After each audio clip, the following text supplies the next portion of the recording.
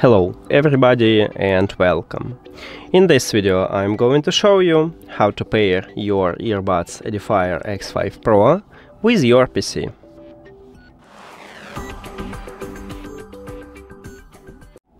You have to start by press one time at the Windows button on your keyboard. Then write Bluetooth, and if you see Bluetooth and other devices, click Enter or press on it.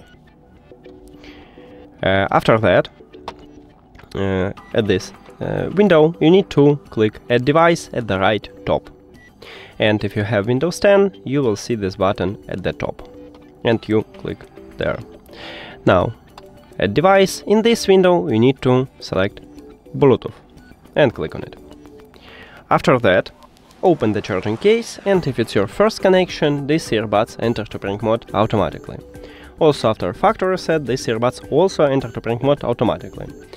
And we can enter to prank mode manually. At the bottom of your charging case, we have connectional button near to USB-C port.